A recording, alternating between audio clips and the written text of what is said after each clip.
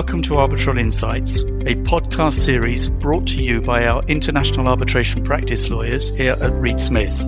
I'm Peter Roscher, Global Head of Reed Smith's International Arbitration Practice. I hope you enjoy the industry commentary, insights and anecdotes we share with you in the course of this series, wherever in the world you are. If you have any questions about any of the topics discussed, please do contact our speakers. And with that, let's get started. Hello, everyone, and welcome back to our Arbitral Insights podcast series. And I'm delighted today to have as our guest the amazing Poornima Hatti. Hello, Poornima. Hello, Gautam. Lovely to be with you. It's great to have you with us on this podcast. I'm looking forward to our discussion. For those of you who don't know Poornima is a co-founder of the law firm Samvad Partners, and she heads up the dispute resolution practice. She's based in the Bangalore office, and she has a wealth of experience in a number of areas, both in litigation and arbitration, and also investigations and mediation. She's not only an arbitrator as well, but she's also a qualified mediator. I last saw Poornima in February in Mumbai when we were both involved in the Global Arbitration Review conference in Mumbai, and Poornima was on our arbitrators panel as part of our Q&A, and that was great. It was a session that I had the great honor of chairing and moderating. For those of you who don't know, just a bit of trivia, Samvad has a very interesting meaning in Sanskrit and in Hindi. It has a number of meanings, but amongst other things, it means to communicate, to gather, to discuss things, to converse.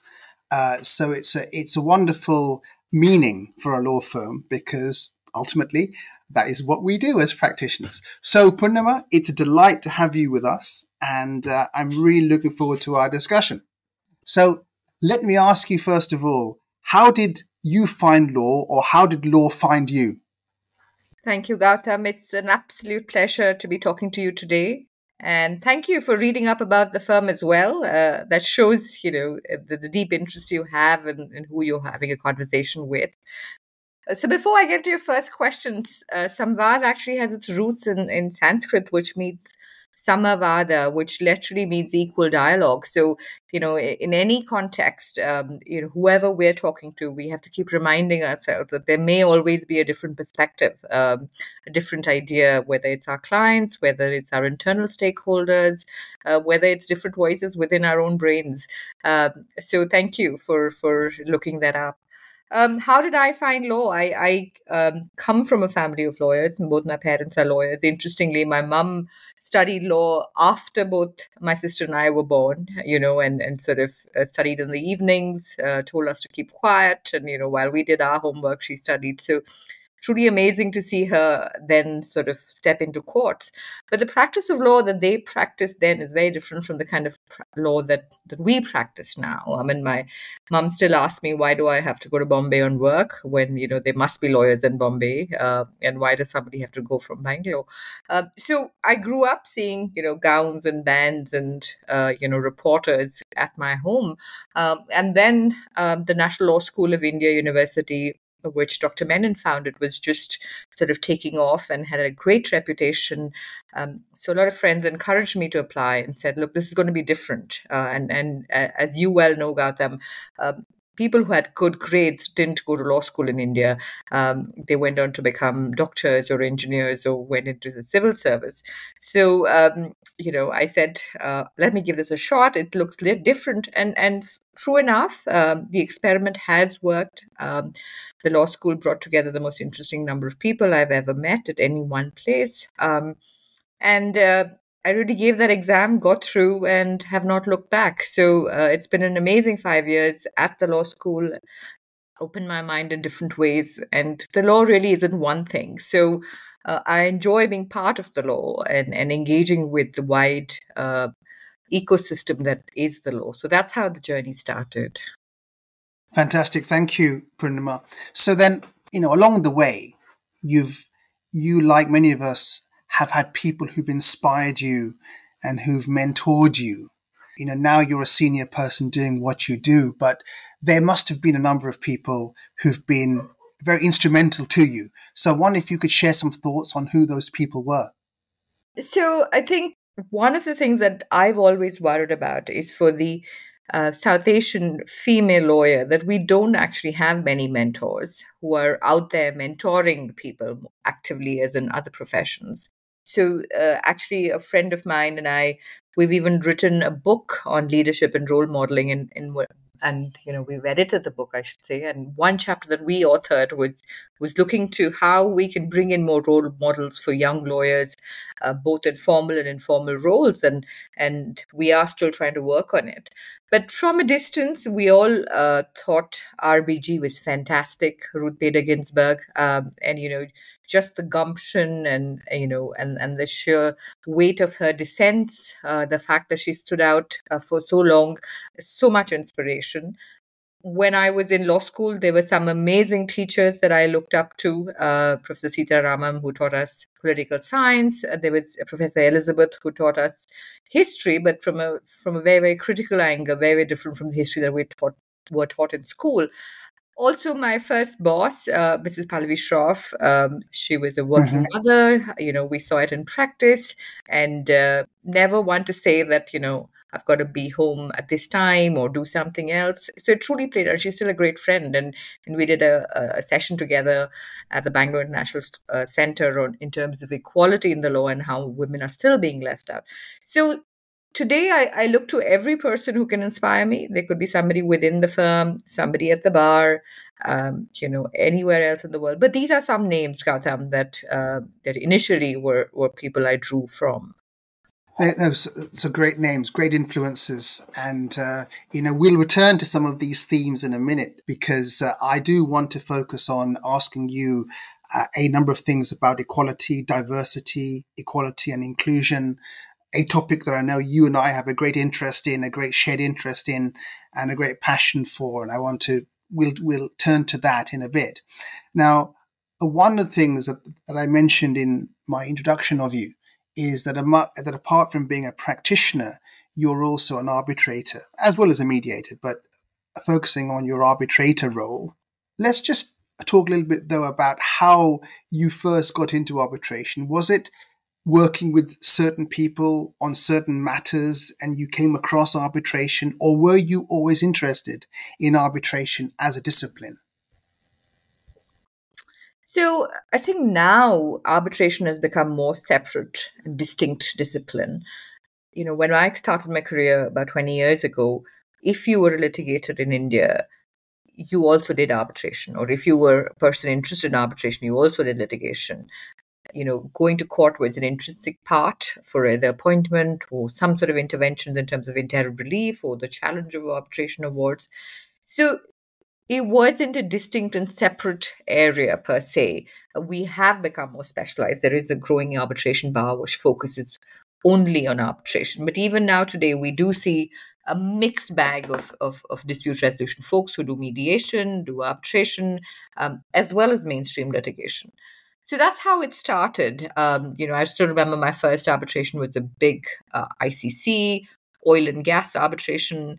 We were acting against the state. There were 3 different jurisdictions involved, and just the sheer energy that came into that arbitration really took my breath away.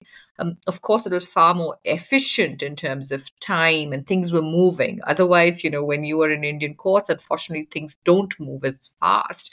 And the fact that you could actually contribute to seeing all your efforts come to fruition and an award is being delivered within a certain period of time really gives you that high, that adrenaline. So I think that's what really attracted me to arbitration. And when you're choosing your tribunal and you're deciding who's part of it, you actually get a say in who's going to hear you. And that mutual respect, once your tribunal knows that, you bring a certain weight to this as counsel, it's quite an equal conversation as opposed to, very, very hierarchical Indian court systems where you may or may not, for various reasons, actually get your say in court. So that's the big distinction that drew me in initially into the arbitration world. Wonderful. Thank you. And then, let's turn to your role as arbitrator, because one of the things that you've heard me say a number of times previously, including when we were together in Mumbai, in February of this year at GAR, Mumbai, is that there just aren't enough female arbitrators. But even more so, looking at India, there are far too few female arbitrators from India. And now things are changing, and a big part of that is people like you. But I'm very interested to hear your thoughts on what more we can do to encourage people like you. So that's absolutely spot on, Gautam. Unfortunately, despite there being many talented, well-regarded women practitioners, somehow that hasn't turned or translated into equally having women arbitrators. What has helped, of course, are the institutions. I think they are pushing for women arbitrators to be present, and they do understand that once an institution gives the backing to an arbitrator, they're more acceptable to the parties involved. So my first appointment was through an institution. Even today, more than 50% of my appointments are through arbitral institutions. And I know, just before we got in, I got a request for a conflict check. It was an ad hoc arbitration. And I was, telling the counsel who approached me that I wish that it would stand and that we would actually see people thinking through. And he told me that, look, I know the firm on the other side, and we hopefully will see it through, and we're conscious that we want a woman. Now, this would have been unheard of even 5 years ago. So we still see retired judges. We still see male retired judges as the norm. Very few women wanting to be in that role. And even once you're in the role, just the skepticism until, you prove yourself is quite obvious and there to see. So that's something that we should really work against as a community. I think with good law schools coming up, with more professionalization of the legal system, let's see how the foreign law firms opening up into the Indian legal community also impacts this sphere. I think we should work consciously towards getting more women or more diverse arbitral tribunals so that this really becomes a reality. Yeah, I couldn't agree more, Poornima. I mean, as you know, I've said this a number of times, and I also have the privilege, amongst other things, of being on the advisory board of Indian Women in International Arbitration, and which is a great organization just recently set up to encourage people of Indian heritage, both in India and outside India, female lawyers, to be a lot more recognized, get more opportunities, and just be more prominent. And one of the people that you mentioned as one of your mentors, Pallavi Shroff. I mean, I know Pallavi very well. She's extraordinary. She's an incredible practitioner, an incredible person. But there are so many people. And, when we were at GAR Mumbai in February, we were blessed to be sitting alongside so many people, women who will be superstars in the very short term, no doubt. So there's a lot to be said on that. Now, that's very interesting. And I just wonder, just going back to that panel you mentioned that you and Pallavi were involved in dealing with equality, I wonder whether you could share with us a few of the themes that came out in that session about equality. So this was, in the thick of things of the pandemic, we decided to put together an equality for women in the law, a conversation between various stakeholders. So we had an academic from Oxford, Tarunab Khethan. We had Ms. Devan, who is an ASG, Madhvi Devan, and then we had Mrs. Shroff, and we had my friend Sarah Kandiji from the IBA. So the IBA does some excellent work, and right now they're involved in a gender project, which they're collecting data for, I think 9 or 12 years across different countries to see how women are doing in various leadership roles within the law. So in India, sometimes I feel that there is such a stark difference, and I think the law firms are making big strides. It's not unusual for a law firm to have women partners. At Samvad, we have actually a majority of women partners and majority in the equity. So for us, it's nothing surprising. It's the way we are, and it's not like it happened by design. It's just that if you have a place where women are respected and welcomed, it will organically happen. But if you go to our courts, you see the representation at bar councils, or see the number of women who are sitting as judges. We're still a far, far cry. And Justice Chandrachud has been talking about it. Justice Ramana was talking about it.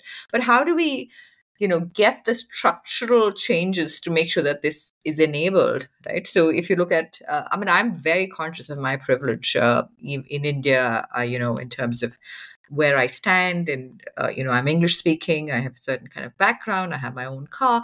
But if, for instance, your court lists are coming out at 7:30, 8 p.m. every evening, there are very few women who can get out and start planning their day. They'd rather be putting their kids to sleep. So, there are some structural things that really could enable more women to practice. And once you have more women to practice, then you automatically are increasing the pool of your arbitrators and your judges. So these are some of the themes that we discussed at this panel that we put together. And why is it not something that judges are thinking about? I spent a few months at Oxford last year, and this was part of my fellowship discussion as a Shivani Gurukul fellow. And it's amazing how the strides that you've made in the UK. There's a conscious thinking about it. I spoke to the reforms that have come through in the UK. Clearly, people are trying to say, what are we thinking about? What are our biases? It's not about gender alone. It could be race, it could be caste, it could be different sexual orientations.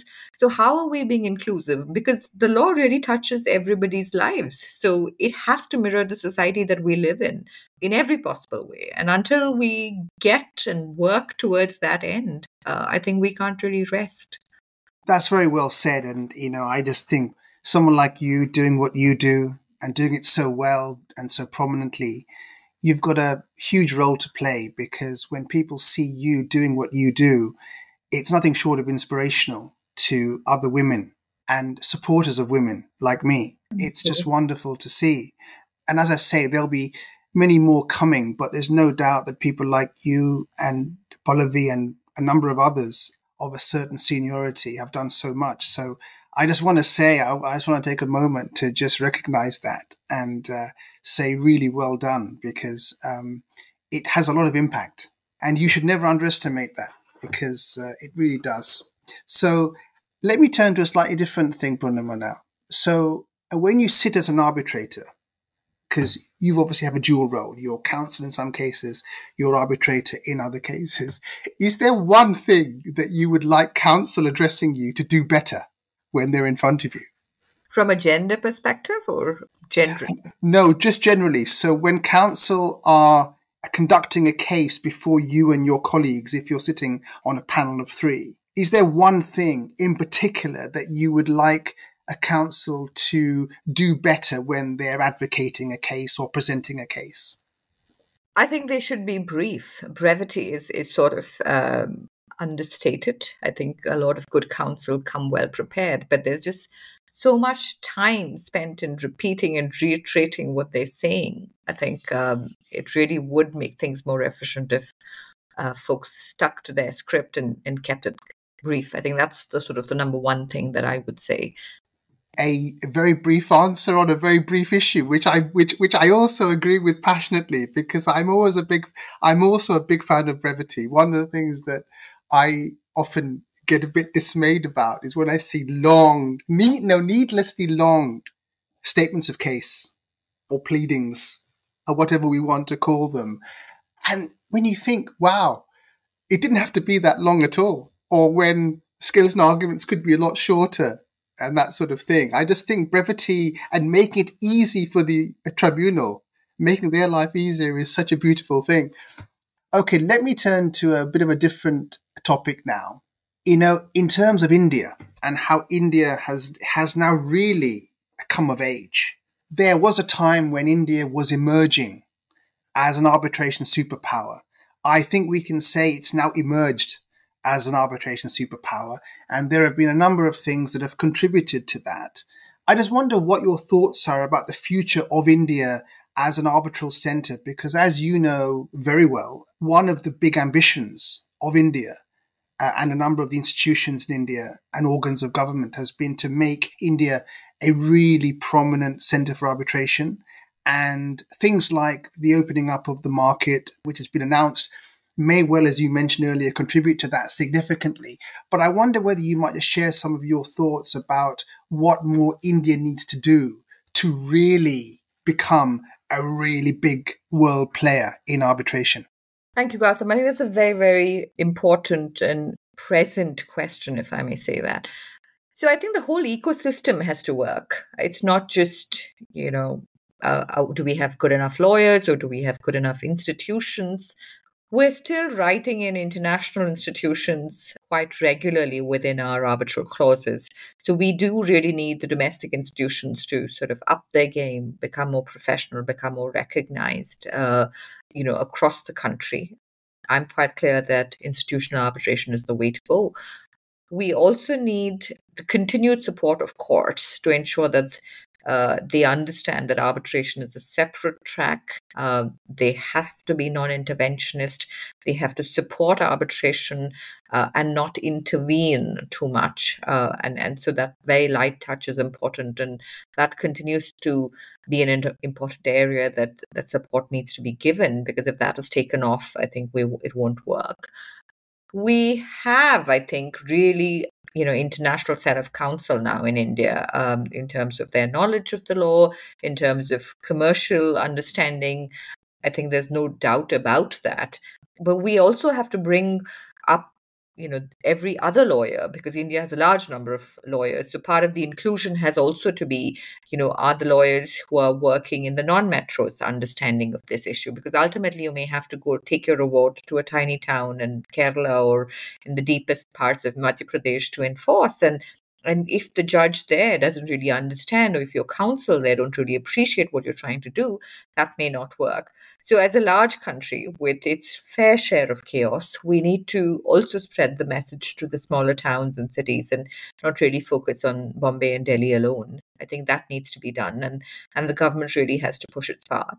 I think we could also become more regulatory. Our regulations and the regulatory framework needs to become more robust. I think part of the opening up of the market will ensure that happens. We need to have and understand how we're going to compete internationally, how we're going to look to international law firms coming into India. And I'm sure they will, because India is such an important part of trade and commerce now, as you rightly said. So we will have the foreign law firms coming in, setting up shop. In what form and in what strength, we really don't know. But of course, India is of interest, and Indian companies are looking to work with international law firms. So that will happen. So the degree of professionalization will also depend on the regulatory framework and how the regulatory framework responds to this. So I think all of that has to come together. We've got a great set of legal education institutions. The various national law schools that have been set up are doing very, very well. Law is no longer a second choice. People are actively wanting to do law, some very bright minds. And we saw a few that you were mentoring at the GAR when we met in Feb. So that, and there's people are also doing lovely things in legal tech, in India. So there's a lot of promise. But of course, we have to make sure that it's steered within the right direction. And there's still a long path ahead of us. I don't think we're there quite yet. Thank you. That was really interesting. I think, there's a lot more to come, but I'm really happy to see how things have progressed, because when I first started out in 1991, India had just opened up in terms of the reforms. They'd just begun in terms of economic reforms. And it's amazing to see how far India's come, and just in terms of the optimism. And it's all absolutely justified, because the optimism is going to achieve more and more and more. And I look forward to seeing it in the months to come.